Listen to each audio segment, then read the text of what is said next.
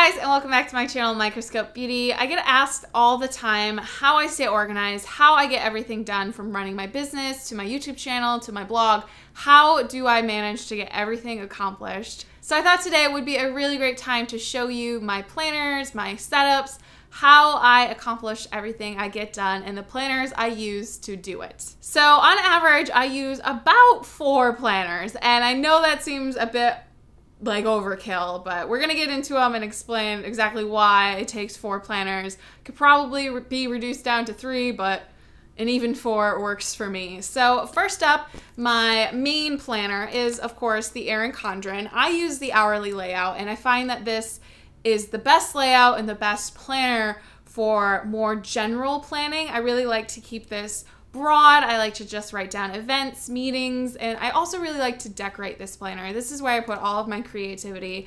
I like filling it full of stickers, designing it, making it really cute, adding in photos. This is the planner that I keep at the end of the year. It's the one that shows me what I got up to without being the nitty-gritty of how I like all the little details or anything. This is more just the surface look at everything. So in order to break down those big picture ideas in the Erin Condren and get to the nitty-gritty of how I'm gonna get it done, I use the Rifle Paper Co. agenda.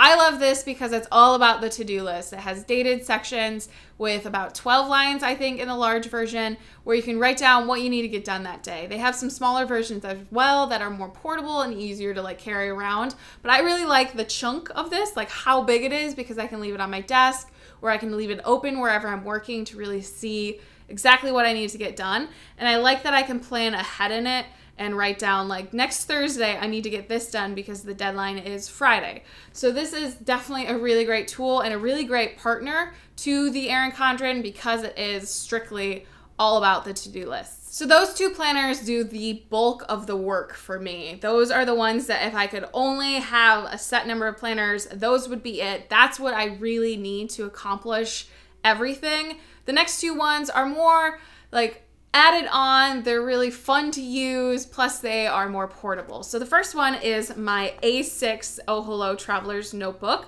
This one is, I forgot what this is called, like the diamonds pattern.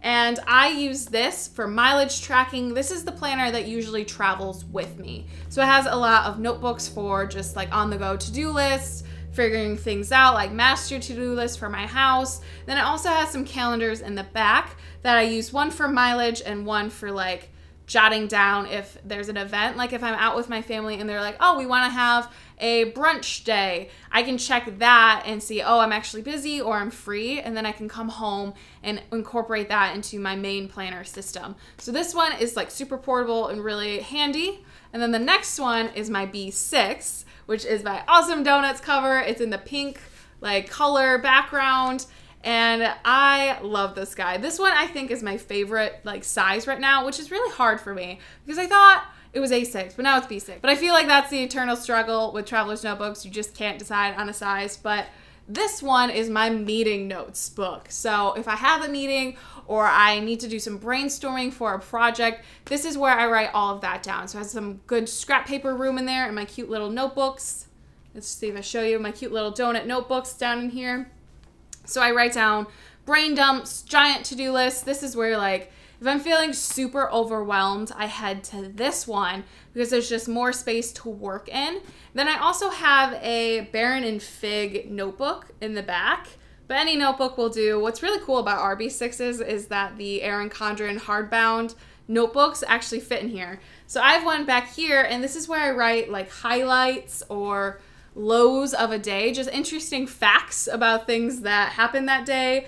So like, on Saturday, I had a workout class, and then we had lunch at parents. So it's kind of like a journal/diary section where I just write down things that happened that it'd be really interesting maybe like 6 years from now to be like, oh, remember that time we talked about doing that one thing? Yeah, what was the date of that? I have a reference to look back on and be like, on June 3rd, we decided that we were going to do this.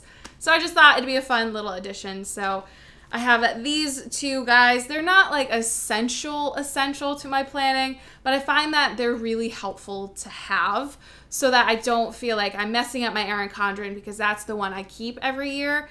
So that can be more exact, while these can have all the doodles, all the bad ideas, all the good ideas all written out in here, and then I can transfer them in to the other notebooks if they're going to actually make it into my to-do list. So there you have it. I hope that kind of explained my methods to staying organized, what I do, where I do it in, how I get everything done. If you want me to go into more of like nitty-gritty, like what do I write in that and how does it get transferred, anything, like literally anything you want to know about the system, if you want me to go into more detail, let me know down in the comments. Also, let me know, what's your planning system? Do you have one planner? Do you have a couple? Are they kind of like supplementary things like mine where they're not necessary, but it just gives me peace of mind? Let me know all that in the comments below. I'd love to hear what you guys do. Don't forget to give this video a big thumbs up if you enjoyed it and you want to see more, and also subscribe so you don't miss anything. And I'll see you guys in the next video. Bye.